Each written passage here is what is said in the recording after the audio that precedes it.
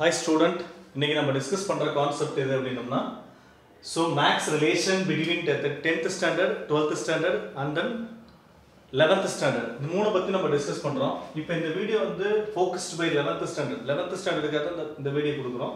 So 11th standard படிக்கணும்னா அதுல 10th ல இருந்து எந்த சிலபஸ் நீ படிச்சிருக்கணும், 12th ல இருந்து எந்த லெசன் நீ கண்டினியூ பண்ண போறீங்க அப்படினு சொல்லி டிஸ்கஸ் பண்றது தான் இந்த வீடியோ நம்ம டிஸ்கஸ் பண்றோம். So இத பொறுத்தவரை மேக்ஸை பொறுத்தவரை 10th 11th 12th இது மூணுமே parallel அது மூணுமே என்ன பண்ணும் ஓரளவுக்கு parallel கொடுக்கும். இது physics chemistry biologyலாம் 10th ல இருக்குறதுக்கு 12th ல இருக்குறதுக்கு ரொம்ப lot of the syllabus கிடைச்சிருக்கும். அதுல வந்து நிறைய syllabus கிடைக்கும். ஆனா மேக்ஸை பொறுத்தவரை 10th ல என்ன மேக்ஸ் இருக்கோ அதை விட கொஞ்சம் அதிகமா இப்படி தான் 11th 12th ல இருக்கனால உனக்கு டிஃபரன்ஸ் கிடைக்காது. இப்போ நீ மேக்ஸ்ல 10th ஸ்டாண்டர்ட்ல எவ்வளவு கஷ்டப்பட்டு படிச்சியோ அதே கஷ்டம் தான் 11th ஸ்டாண்டர்ட் இருக்கும், அதே கஷ்டம் தான் 12th ஸ்டாண்டர்ட் இருக்கும். உனக்கு அந்தந்த ஸ்டாண்டர்டுக்கு தகுந்த மாதிரி அறிவு வளர்றதுனால சிலபஸ் அதிகமாக தெரியுமே தவிர நீ பட்ட கஷ்டங்கள் எல்லாம் ஒரே மாதிரி தான் இருக்கும். ஓகேவா?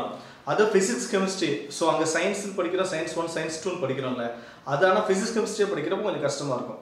நீ 10th முடிச்ச உடனே 11th வரப்போ நம்ம என்ன நினைப்போம் அப்படின்னா, ஸோ 10th லெவலில் தான் 11th இருக்கும் அப்படின்னு நினைப்போம். அப்படி கிடையாது, இன்னும் கொஞ்சம் நம்ம அதிகமாக படிச்சே ஆகணும். எல்லா டிபார்ட்மெண்ட்டும் ஈவன் ஃபிசிக்ஸ் கெமிஸ்ட்ரிலாம் ரொம்ப ஹெவியாக நீ படித்தா மட்டும்தான் அந்த பிளேஸ் நீங்கள் ரீச் பண்ண முடியும். அதோட ரொம்ப கஷ்டப்படணும். ஸோ இங்கே பாருங்க, நமக்கு 10th ஸ்டாண்டர்ட் இருக்க மேக்ஸ் சாப்டரோட நேம், இது 11th இருக்கிற சாப்டரோட நேம், இது 12th ஸ்டாண்டர்ட் இருக்க சாப்டரோட நேம் கொடுத்துருக்கேன். நமக்கு நேம்ல எவ்வளவு ரிலேஷன்ஷிப் கிடைக்குது அப்படின்னு நீங்க பாருங்க. ஃபர்ஸ்ட் சாப்டர் பொறுத்தவரை ரிலேஷன் அண்ட் ஃபங்க்ஷன், இங்க வந்து ரிலேட் பண்றோம், அதை ஃபங்க்ஷனா கன்வெர்ட் பண்றோம்.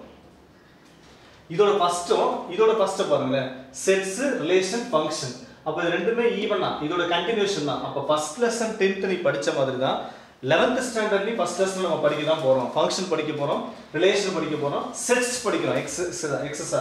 ஆனா செட்ஸ் ஆல்ரெடி நம்ம எங்க படிச்சிருக்கோம் அப்படின்னா 10th ஸ்டாண்டர்ட்ல செட்ஸ் பத்தி நம்ம டெஃபினிஷன்ஸ் நிறைய படிச்சிருக்கோம். இங்க நம்பர்ஸ் அண்ட் சீக்வென்ஸ் கொடுத்திருக்கோம். நம்பர்ஸ் அண்ட் சீக்வென்ஸ்னா இப்போ இந்த கான்செப்ட் எங்க இருக்கு, சீக்வென்ஸ்ங்கற நேம் எங்க கொடுத்திருக்கோம் பாருங்க, இங்க இருக்குது சீக்வென்ஸ். அப்ப binomial theorem, sequence and serious. So இங்க நம்பர்ஸ் அப்படிங்கிறது இதுக்கு முன்னாடி கான்செப்டோட சேர்த்து சீக்வென்ஸ் வரும். நெக்ஸ்ட் அல்ஜிப்ரா பொறுத்தல இங்க நமக்கு என்ன கிடைக்குது, பேசிக் அல்ஜிப்ரா. இங்க தேர்ட் லெசனா இருக்கு, இங்க நமக்கு பேசிக் அல்ஜிப்ரா. சோ அத பத்தின ஃபுல் டீடைல்ஸ் அல்ஜிப்ரா கம்ப்ளீட் ஆயிடும்.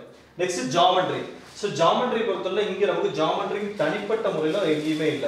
ஆனா இந்த பிளேஸ்ல நல்லா கவனிச்சீங்கன்னா, சோ 2 டைமென்ஷனல் அனலிட்டிக்கல் ஜியோமெட்ரின்னு ஒரு கான்செப்ட் இருக்கு. 2 டைமென்ஷனல் அனலிட்டிக்கல் ஜியோமெட்ரி. அப்ப ஜியோமெட்ரி, சோ இது வரைக்கும் நம்ம பார்த்தது ரிலேஷன், இதுவும் நம்மட்ட இருக்கு, இதுவும் இருக்கு. ஜியோமெட்ரி நெக்ஸ்ட் கோஆர்டினேட் ஜியோமெட்ரி, இது ரெண்டும் ஜாயிண்ட் ஆயிருக்கு. ஜியோமெட்ரி தனியா நமக்கு இல்லாம ஜியோமெட்ரி கோஆர்டினேட் ஜியோமெட்ரி ரெண்டையும் சேர்த்து தான் 2 டைமென்ஷனல் சொல்லி கொடுத்துட்டான். ஓகேவா?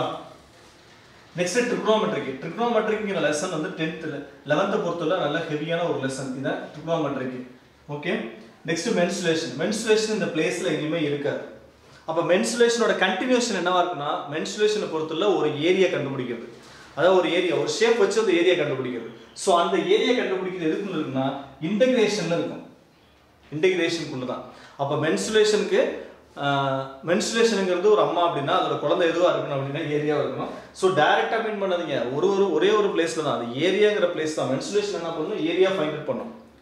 அந்த ஏரியாவே கிராஃப் ஷீட்ல வச்சு நம்ம என்ன பண்ணணும், இன்டகிரேஷன் ஃபைண்ட் அவுட் பண்ணணும். நெக்ஸ்ட் லெசன் பொறுத்தவரை ஸ்டாட்டிஸ்டிக்ஸ் அண்ட் ப்ராபபிலிட்டி.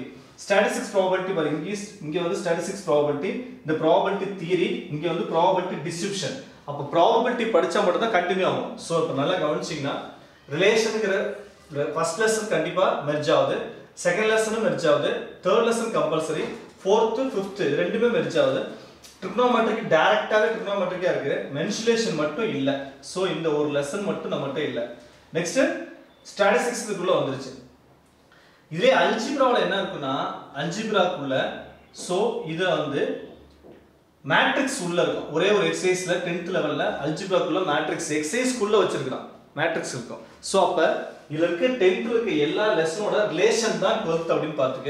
இதுல இருக்க கான்செப்ட நம்ம யூஸ் பண்ற மாதிரி இருக்கும், பட் டைரக்டா சம் யூஸ் பண்றதுக்கு எந்த சான்சஸ் இல்ல. சோ இதுக்கு அடுத்த செகண்ட் லெவல் ஏரியா தான் நமக்கு கிடைக்கும்.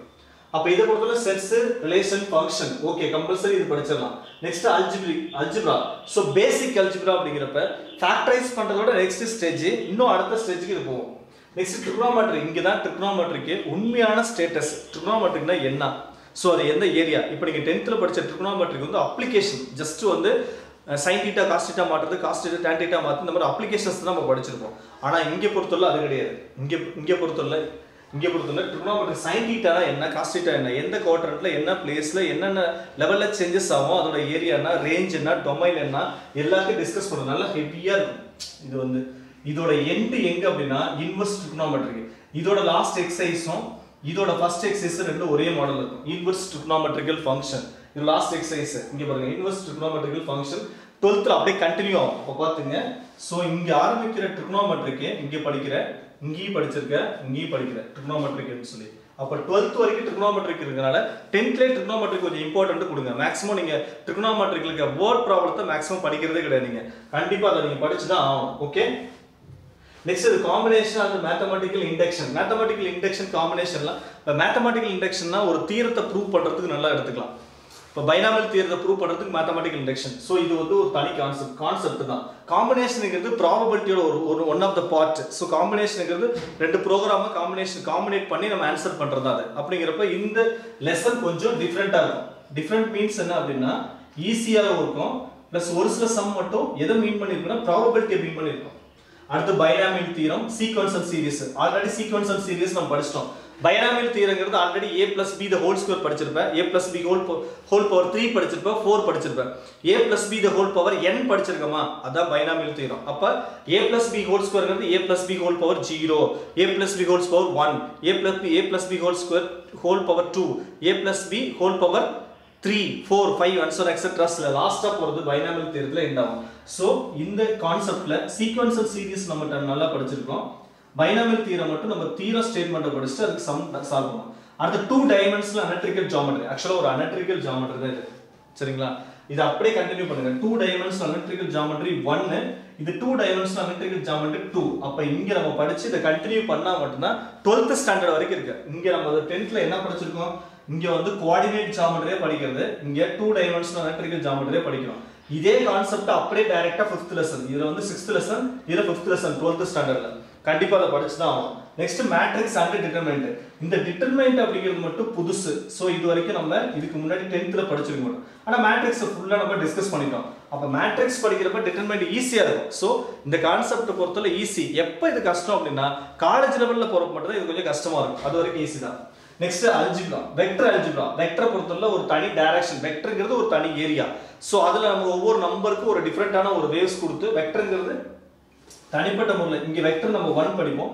சோ வெக்டர் 2 அப்படியே டைரக்ட்டா இங்க தான் படிக்கிறோம். சோ இங்க இருக்கு பாருங்க அப்ளிகேஷன் ஆஃப் வெக்டர் அல்ஜிப்ரா. இங்க நமக்கு வந்து வெக்டரோட டெஃபினிஷன் ஃபுல்லா படிச்சிருவோம். இங்க வெக்டர் அல்ஜிப்ரா இது நமக்கு 12th ல இருக்கா 11th ல இருக்கா அப்படி நம்ம பார்த்தோம்னா சோ இது நமக்கு வந்து 10th ஸ்டாண்டர்ட்ல இல்ல. இந்த கான்செப்ட் 10th ஸ்டாண்டர்ட்ல இல்ல. அப்ப அடுத்து நம்ம என்ன பண்ணோம்?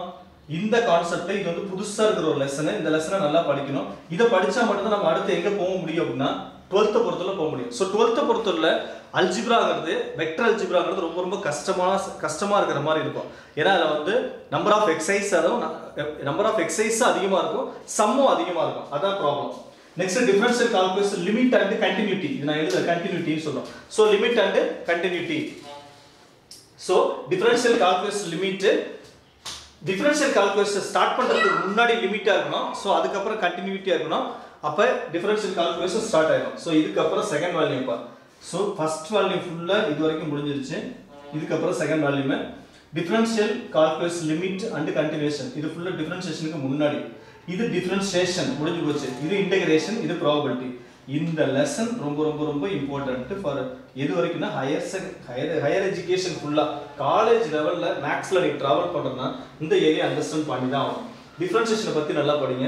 டிஃபரன்ஷியல் கால்குலஸ் பத்தி டிஃபரன்ஷியேஷன் பண்றது என்னன்னு கண்டுபிடிச்சணும். இன்டகிரேஷன் கம்பல்சரி தெரியணும். ஆனா டிஃபரன்ஷியேஷன் தெரிஞ்சா இன்டகிரேஷன் சொல்ல முடியும். ஏன்னா ஒரு ஆன்டி டிஃபரன்ஷியேஷன் தான் இஸ் கால்ட் இன்டகிரேட். சோ இன்டகிரேட்னா நம்ம புதுசா ஒண்ணும் நம்ம சொல்ல தேவையில்ல. டிஃபரன்ஷியேஷன் தனியா தெரிஞ்சா இன்டகிரேஷன் தெரிஞ்சிடும். அடுத்து ப்ராபபிலிட்டி. ஆல்ரெடி ப்ராபபிலிட்டி படிச்சிருப்போம். இந்த ப்ராபபிலிட்டி தியரி வச்சு படிப்போம். இது 11th ஸ்டாண்டர்ட். சோ இத பொறுத்தவரை எந்தெந்த லெசன் புதுசு அப்படின்னா சோ ஃபர்ஸ்ட் லெசன் ஆல்ரெடி படிச்சிட்டோம். அதாவது sets and relation, basic algebra படிச்சிருப்போம், ட்ரிகோனோமெட்ரி படிச்சிருப்போம். காம்பினேஷன் புதுசு, இது ஒரு புது லெசன். அடுத்து பைனாமியல் தியரம் மட்டும் புதுசு. 2 டைமென்ஷன் ஆல்ரெடி படிச்சிட்டோம். மேட்ரிக்ஸ் படிச்சிட்டோம். இதுக்கு அப்புறம் so vector algebra, next one differentiation 1, differentiation 2, integration 1 2 3 4 5 6 6th lesson நீங்க என்ன பண்ணனும்னா இது வரைக்கும் படிக்காத கான்செப்ட்டா புதுசா இருக்கிற கான்செப்ட்டா நம்ம டிஸ்கஸ் பண்ற மாதிரி தான் 11th ஸ்டாண்டர்ட் இருக்கு. இப்போ இதுல ஏதோ புதுசா இருக்கா சொன்னா கண்டிப்பா இது வரைக்கும் புதுசா இருக்கு. எந்த லெசன்னா application of matrix and determinant. இது ஆல்ரெடி படிச்சிட்டோம். இங்க இருக்கு. இங்க டெஃபினிஷன் ஆஃப் மேட்ரிக்ஸும் டிட்டர்மினன்ட் படிச்சாச்சு. அப்ப அப்ளிகேஷன் படிக்கிறது இது ஈஸி. இது பிரச்சனை இல்ல. Next one complex number. இது கொஞ்சம் புதுசான ஒரு லெசன். ஆனா காம்ப்ளெக்ஸ் நம்பர் இங்க தான் ஸ்டார்ட் பண்ணுது. எங்க 12th ஸ்டாண்டர்ட் தான் காம்ப்ளெக்ஸ் நம்பர் ஸ்டார்ட் பண்றதால அதோட பேசிக் தான் படிக்க வைப்போம். அப்ப இந்த லெசனை பொறுத்தவரை என்னன்னா ஈஸி. செகண்ட் லெசனை பொறுத்தவரை ஈஸி நம்ம சொல்லிடலாம். அடுத்து தியரி ஆஃப் ஈக்குவேஷன். இதுவும் நம்ம கிட்ட கண்டிப்பா இதுக்கு முன்னாடி தியரி ஆஃப் ஈக்குவேஷன் இல்ல. ஆனா நமக்கு என்ன தெரியும்னா ஒரு ஈக்குவேஷன் என்னென்ன ஸ்டேஜ்ல மாறும் அப்படிங்கிற கான்செப்ட் நமக்கு தெரியுதுனால தியரி ஆஃப் ஈக்குவேஷன்ங்கிறது நமக்கு அவ்வளவு கஷ்டம் இருக்காது. இதுவும் ஈஸி தான். இந்த லெசனும் இங்க நம்ம கிட்ட இல்ல. அதையும் அண்டர்ஸ்டாண்ட் பண்ணுங்க. Next inverse ட்ரிகோனோமெட்ரிக். இது நம்ம கிட்ட இருக்கு ஆல்ரெடி. ட்ரிகோனோமெட்ரிக் இங்க வந்து லாஸ்ட் எக்ஸசைஸ். அதாவது 11 இது வந்து 3.11 லாஸ்ட் எக்ஸசைஸ். இதோட ஃபர்ஸ்ட் எக்ஸசைஸ் அதே மாடல்ல தான் இருக்கும். Inverse ட்ரிகோனோமெட்ரிக்கல் function. Next 2 dimensional analytical geometry 2. இங்க என்ன படிச்சியோ அதோட கண்டினியூஷன் தான் இது ஃபுல்லாவே. சோ இதோட நமக்கு முடிஞ்ச எலக்ட்ரிக்கல் ஜியோமெட்ரி அனாலிசிஸ் முடிஞ்சிடும். வெக்டர் அல்ஜிப்ரா இங்க பேசிக் படிக்கிறோம், இங்க அப்ளிகேஷன். அடுத்து டிஃபரன்ஷியேஷன் இங்க பேஸ் படிக்கிறோம், இங்க டிஃபரன்ஷியேஷன் அப்ளிகேஷன். அடுத்து இது புதுசு 8th லெசன்ல இருந்து நமக்கு புதுசா ஸ்டார்ட் பண்ணோம். நீங்க நல்லா கவனிச்சா செகண்ட் வேல்யூ ஃபுல்லா ஒரே மாடல் தான். அதாவது செகண்ட் வேல்யூ யாரு சரியா படிக்கிறீங்க